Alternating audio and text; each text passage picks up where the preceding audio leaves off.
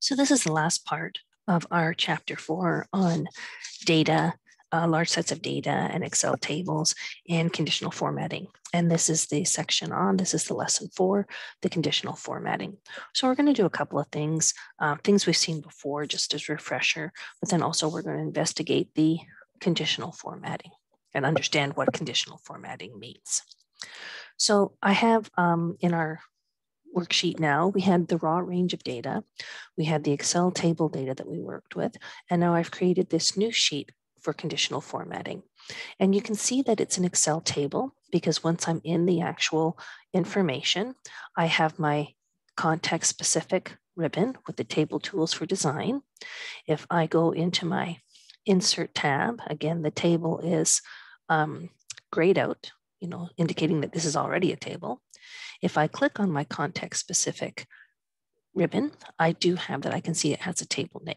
And I'm just going to name the table like we saw before, TBL, and I'll just call it delivery this time, okay, to differentiate it from maybe what we did before. And remember, when we name things, if we're in the regular PC laptop, on our formulas tab in the name manager, whatever we've named will show up in that name manager. On the Mac computers, it's a little different. You'll need to look at the Mac lesson for that one. So let's do the same types of things. Let's look at the flash fill again. So I can start typing in John and then start typing in Peter. And because this is an Excel table, the flash fill fills it in nicely. And then I have May, and then I start typing in White, and again, flash fill takes over. We saw before when we were doing calculations, I have a couple of new columns in this sheet. I have the number of items, which we saw before. I have a new column I, new number of items, and then I have a new column J, change in the number of items. So I'm going to put a formula here to just calculate the change in the number of items. I'm going to go equals, and I'm going to point to the new number of items, and I'm going to subtract the number of items, okay? And we'll just go equals. And if we go up to the formula up here, notice again how, because this is an Excel table, all the rows are automatically populated. I don't have to copy the formula down. If I go up into the formula here, you can see how it has the @ symbol, meaning we're in the current row, and then the new number of items, and then the number of items. Those are the field names. Remember, these are what we call unqualified structured references. Unqualified because I don't have the table name attached to it, and structured because as opposed to using cell references like I3 minus H3, it's using the actual column names. We had seen also before a slightly different way of doing the formulas. So equals, and I could put the square brackets. The square brackets is an indicator to Excel to bring up the field names for the table. And for the amount, we're just going to do it. So what we did before. Take the price, close the bracket, multiply that by square bracket again. We're going to pick the number of items, close the square brackets, and then enter. And if we take a look at this formula, go up into the formula bar, we can see how it's highlighted the table columns for G and table columns for H. Notice it doesn't have the @ symbol this time around. So again, so we don't necessarily need that. That's sort of redundant information while we're in the table. But these are, again, are unqualified structured references. Unqualified because it's not naming the table, and structured because it's using the structure of the actual table. So just wanted to refresh that.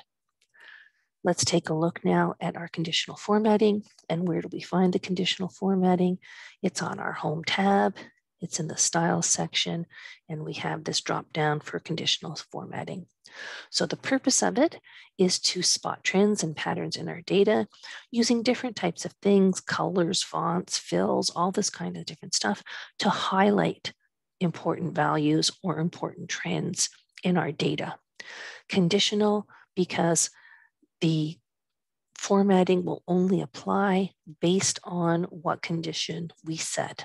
It's sort of like an if statement, but it's embedded into the code. We can just use the conditional formatting. So for example, say I come here to the first name and I highlight all the cells that I want to have the conditional formatting applied to. So in this case, D2 to D25, I can go up to conditional formatting, and we have a number of options here: cell rules, top bottom rules, data bars, color scales, and icon sets. Now the highlight cell rules, we have a number of different options: greater than, less than, between, equal to. Now obviously those would apply for numerical data. And then we have text that contains certain things, or we have a date occurring, or we have maybe duplicate values.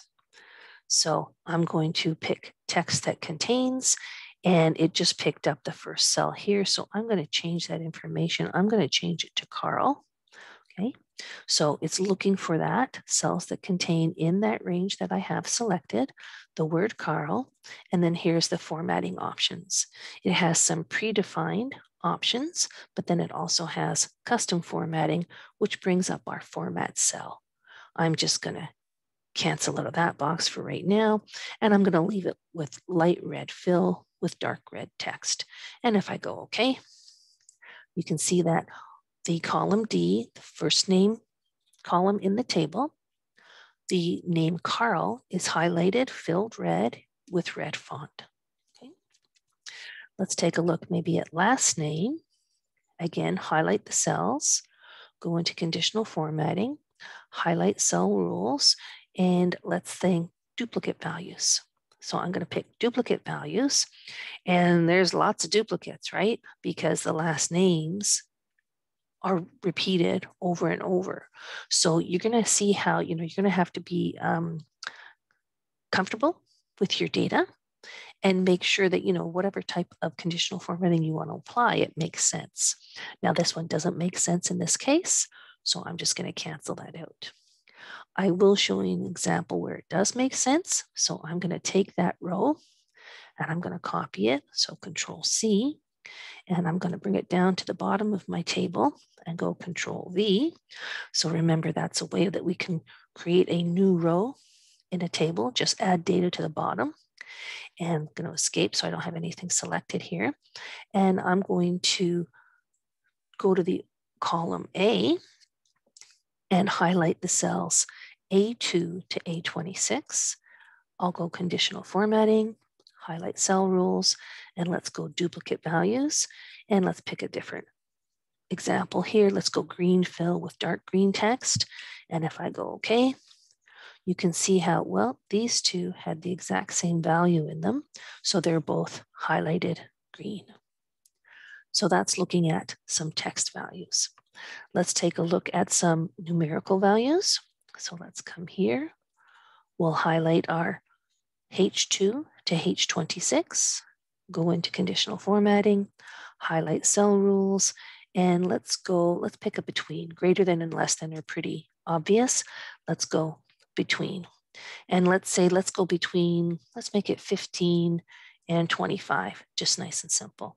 And again, this time around, let's do a custom format. So let's make the custom format. I'm going to have the font bold. I don't want red color, so I'll leave it as black. I'll go fill, and we'll make it fill, say this pale yellow. And we can go OK and OK. So now you can see the values that meet that condition, meet that criteria I set, are bolded and have the yellow coloring. Now we have a couple of different what we call conditional format rules going on here. So it's going to be maybe relevant for us to come into our conditional formatting again and come down here to see manage rules. So this is where we can see what rules are actually being applied, okay, and where they're being applied. So this was the last one I did, and it's usually applied in order shown. So the last one I did shows up first here. So we saw here that we did the Carl, we did the Carl again. And again, D here, I guess I did this one incorrectly. So, this is a handy thing that you can come in and say, okay, you know what? I don't like that rule. Let's get rid of it. So here's the 3 that I've done. The one for the Carl, where it highlighted it with red font and red background. Here's the one for the duplicate values. Here's the one for the cell values. And here's the cell values between 15 and 25 in column H would be bolded and yellow fill. Now we can see the range that's applied to. Say I change my mind, I don't like what that's doing. I can come in and edit my rule. It brings up an editing format rule window. It shows that the format only cells that contain. So it's a slightly different window than what we saw before, but it's doing the exact same thing. And it has the between. I can reset the between. I can reset the formatting. Maybe I prefer to have it this pale green. And I can go okay and okay. Now notice though, while I'm in this window, it hasn't changed it to green. Okay, so if I am going to edit a formatting rule, I need to make sure that I click apply. Once I click apply, now you can see the formatting has been applied. So just watch out for that. And I'm just going to go okay. So we took a look here at highlighting some different cells.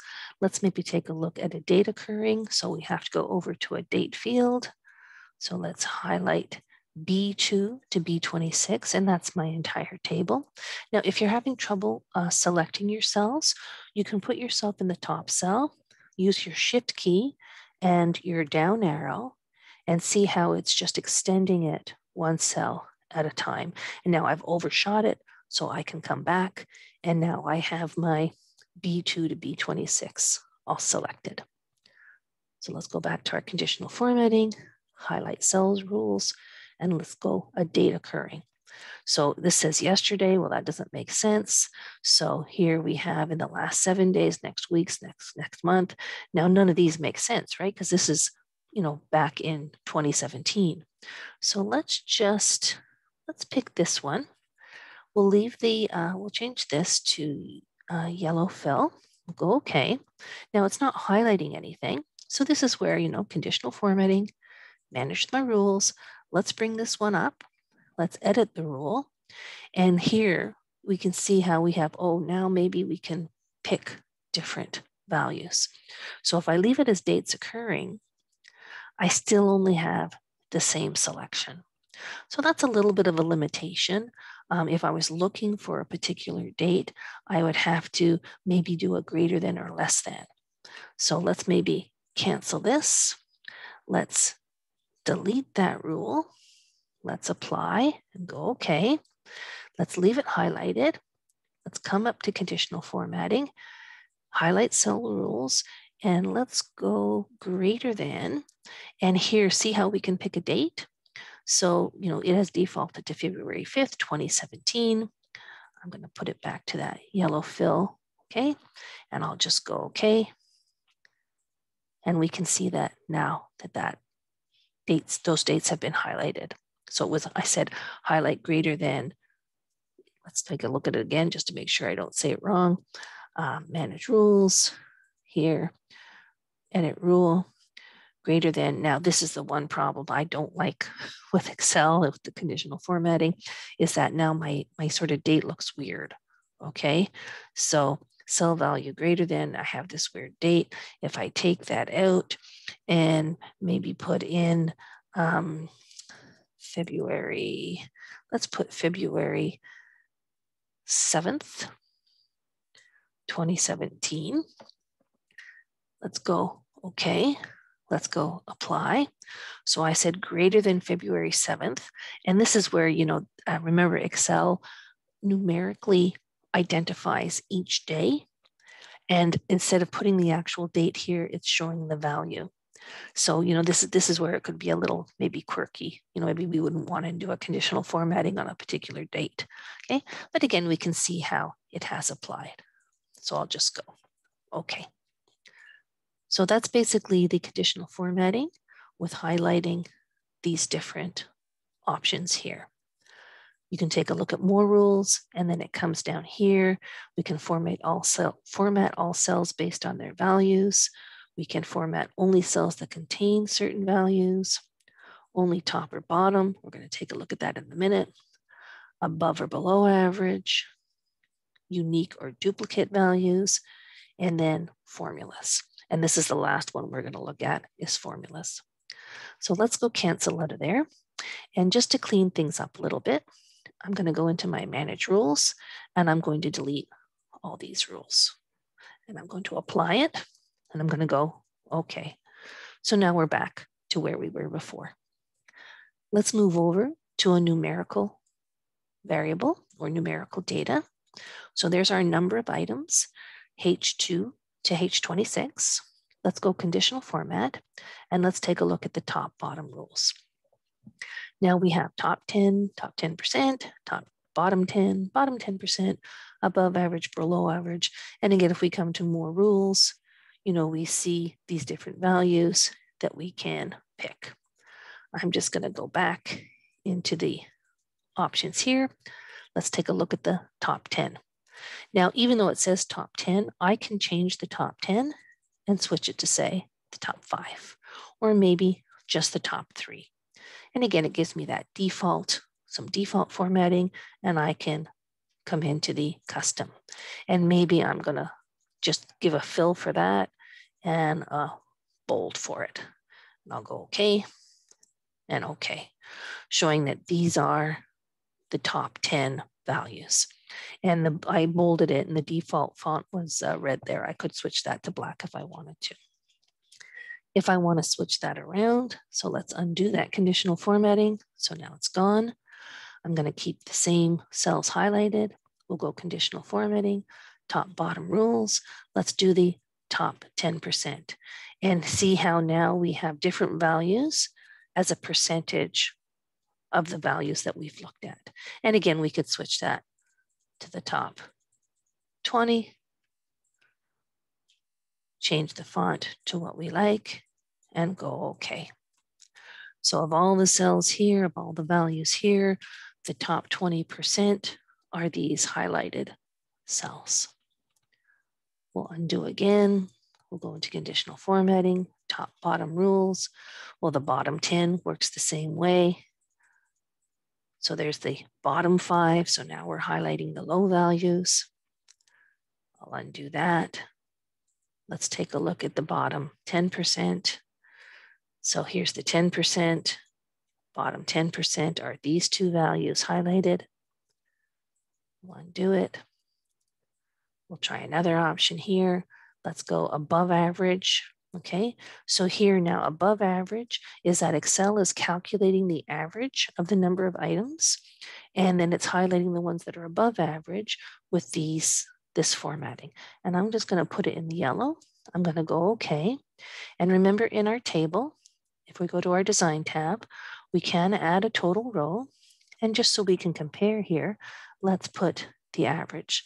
So the average was 2304, and you can see that all the values that are in this yellow background and red font are above 2304.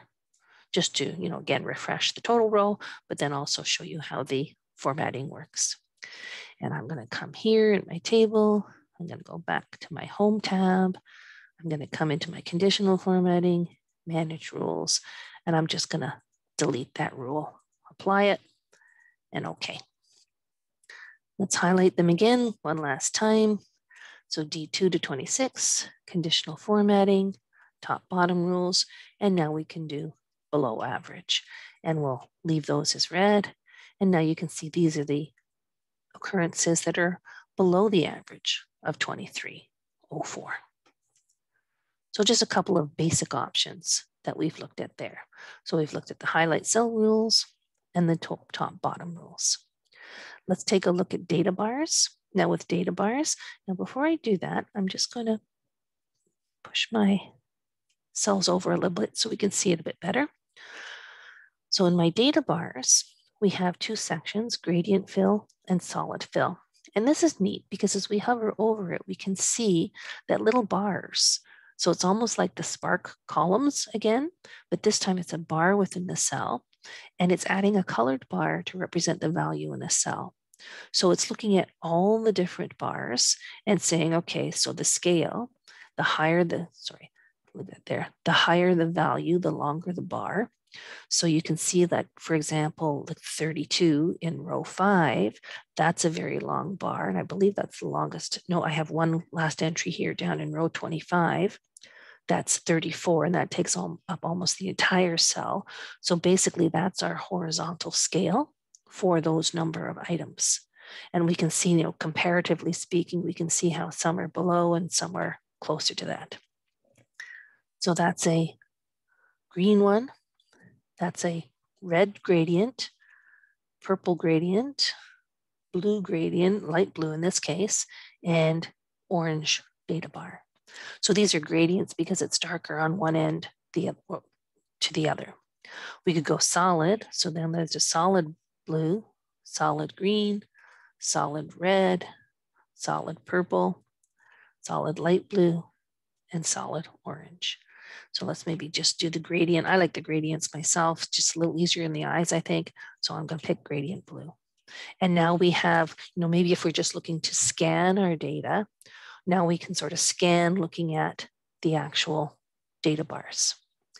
If again, we highlight those and come into our conditional formatting and go to manage rules, come to that rule, edit the rule, you can see here that we do have an option for the data bar that I can show the bar only.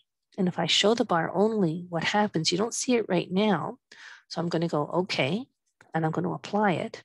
And now the actual numbers are gone. So we could, if we weren't really interested in the exact values, we could just show the actual bars. And I can go okay. And we can see now the bars are the only things showing. Now be careful with your bar colors if you're choosing them, because obviously with this sort of table style I have blue on blue, and that might not be the best thing to see with the banded rows. I could easily get rid of that though, right? By going to my design and getting rid of my banded rows. Maybe I'll leave those off just to make the conditional formatting pop a little better. So let's go back to home. Let's go conditional formatting. Let's go to the manage rules again. I'm going to come to that rule again, edit the rule, and I want the actual values to show. So I'm going to deselect show bar only, go okay, apply it. Now I see the numbers and the actual bars, and I'll go okay. So that's our conditional formatting with data bars. Now keep in mind, it has to be numerical data, right? Okay. Let's do the same thing for the amounts. Let's take a look. So let's do M2 to M26. Let's go conditional formatting, and let's take a look at color scales. And the same type of thing, actually, I'm going to get out for a minute again, just to cursor over so we can see these a little bit better. So conditional formatting, color scales. Now, this is going to apply a color gradient to a range of cells. The color grade indicates where each cell value falls within that range. So you can see there's shades of green, shades of orange and yellow, and then shades of red. And the darkest red, the lowest numbers. The brightest green, the highest numbers. And I can pick whichever color scale I like. So this one had green, yellow, red scale. This one has red, yellow, green, so reverse. This one has green, white, and red. Okay. This one is red, white, green, so reverse. Now it's the blue. Now it's the reverse blue, red, white, and blue. This is now just shades of white and red, shades of red and white, then with green, white and green and yellow, green and yellow. I'm just going to go with the first one here, green, yellow, red. So green, the highest values, this is an amount. So a larger amount would be a good thing. A lesser amount would be a bad thing, okay? And we can just pick it and we're okay. And again, if we go to conditional formatting, manage rules, we see that rule, we can edit it, and you can see how we have a 3-color scale. These are the different colors. This is how it's set up automatically, so we can see sort of some of the stuff behind us. Here's the preview, lowest to highest, so the deeper orangey red to the deeper green. We could change it to a 2-color scale, so it would be more like this. We could change it to a data bar, or we could change it to icon sets. So I'm going to cancel that out. We'll go okay, and we'll just cancel. We'll leave it. So we've done data bars now, and we've done the color scales. Let's take a look at the last option, which is icon sets. So we're going to do a couple of different things here. In my column H, so I'm going to highlight my H2 to H26 again, and I'm going to come conditional format, and we're going to go icon sets. And the icon sets, we'll just take a look at red, yellow, or green, yellow, red, so 3 traffic lights. And again, it's choosing a set of icons to represent the values in the selected cells. Maybe I like stop signs or like traffic light symbols, so maybe we could use that. Maybe I can use 4 with symbols as far as shapes. Again, 4 just circles. I could use, check marks and flags if I like. I can do ratings. I can do little bars. And these little bars, that's sort of nifty actually, because now we can see, for example, say the 3rd row in row 4, so H4 cell, we can see that the value is 15. And now instead of the data bar across, we also have the teeny tiny little icons, the columns. So you can see that in row 15, well, almost all the vertical columns are highlighted. I have to just sort of get back on it so that it stays there, as does 34. So again, just a nice little visual representation. If I do pick a rating, notice how the stars are partially filled. Same thing with the pies, same thing with little squares. And we could have more rules, but for fun, let's just pick the traffic lights.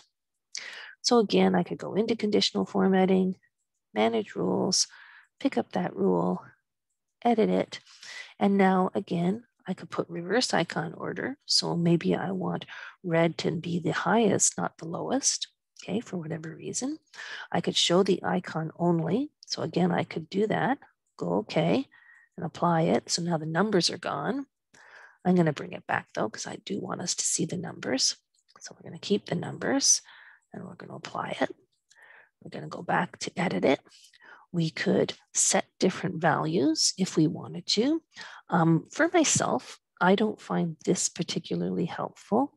I would prefer to have a little bit more functionality there, but you keep in mind the icon is just a little visual representation. So typically the defaults are okay.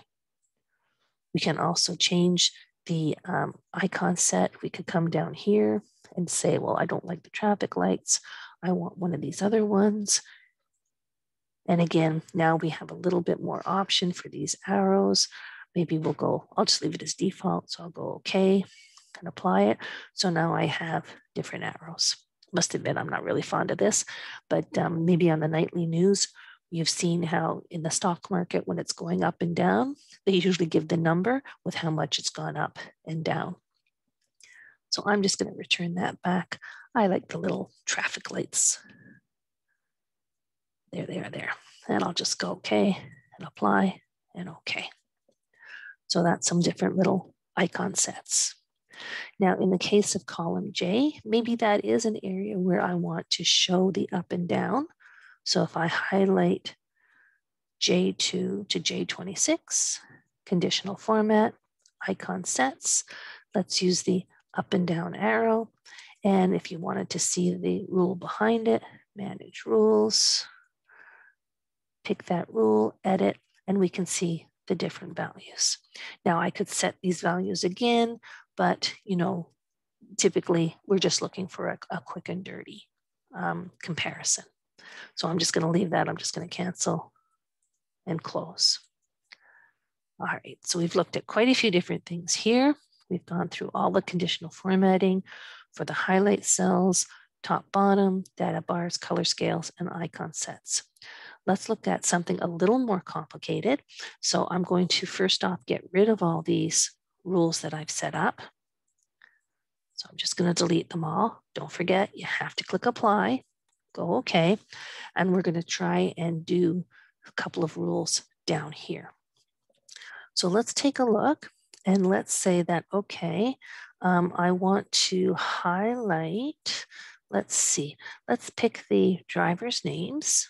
So C2 to C26. We're going to go conditional formatting and we're going to go new rule. And this is where we can pick a rule that we want, or here, this is the one we're going to do. We're going to use a formula to determine which cells to format.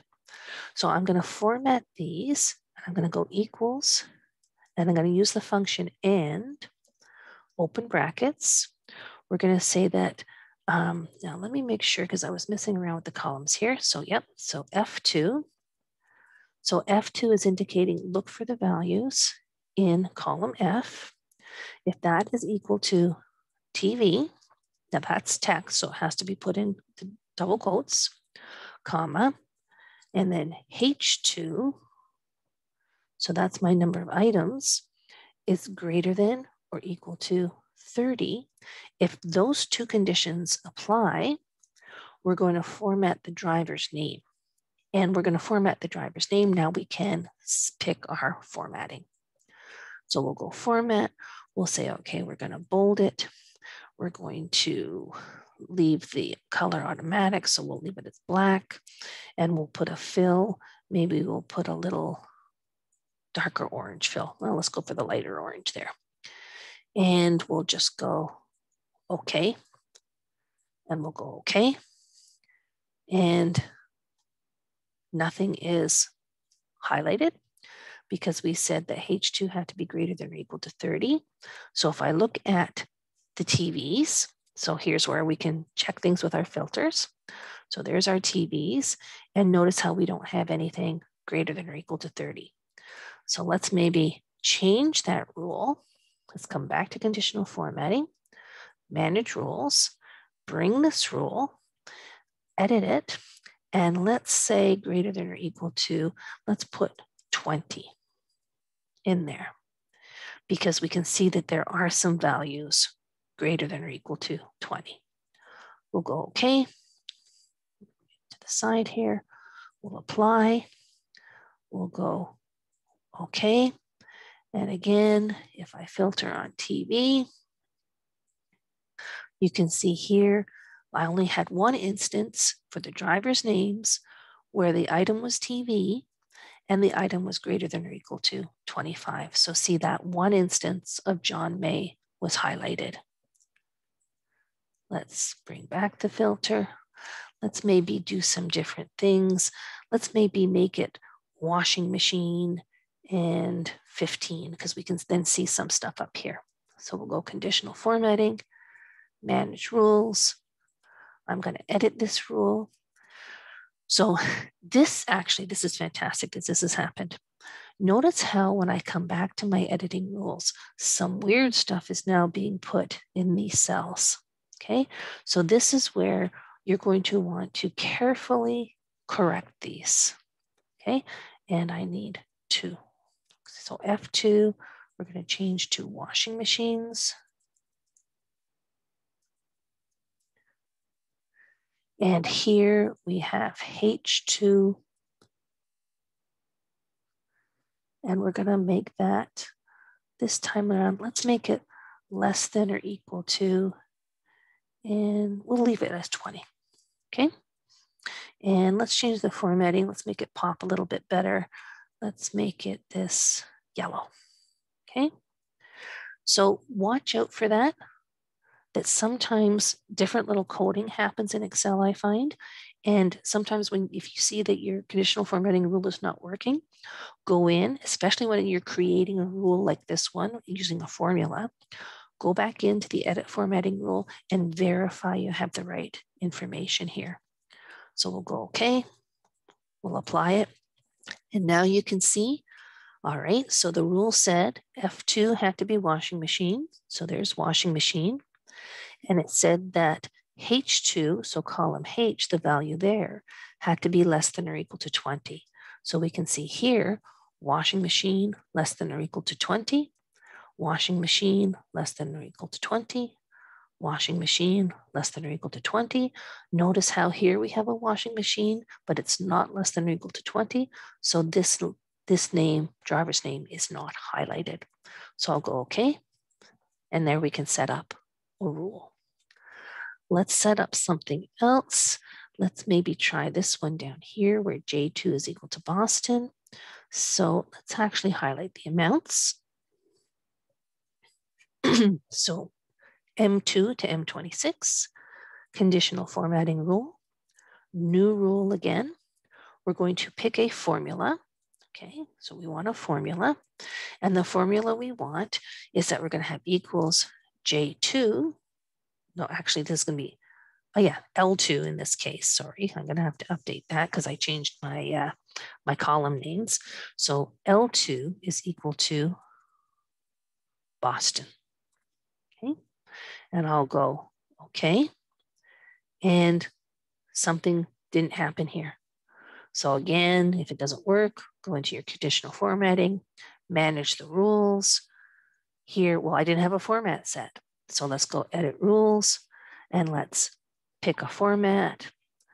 Let's go bold, italic, and let's do a fill. Let's pick something different. Let's pick a gray fill. Okay, we'll go okay. We'll go okay. We'll apply it. We'll go okay. And now you can see that the M column, the cells were highlighted when the L column included Boston. So let me just fix that. That has to be M2. L2, excuse me, not M2, L2. So we're, fix that.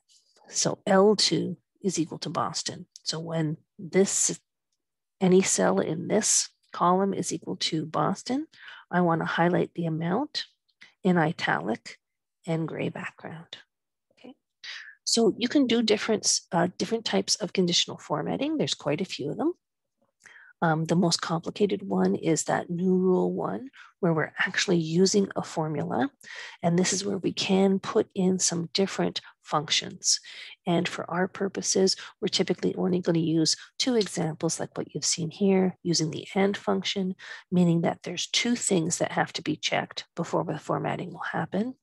Or we can use just a simple one where we're just looking at 1 cell.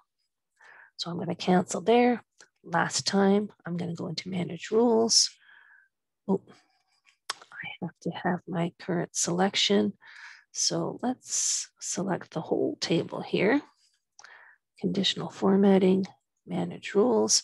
And in this table, so if I want to pick all the rules that are there, now I can take a look at this one. So again, edit rule. Here's the formula, cancel. Edit rule for the other one. There's the formula. And notice how the cell references are appropriate. And we'll just cancel and close. So that's our conditional formatting. You will be doing that in your simulation training, your simulation exam, and your assignments.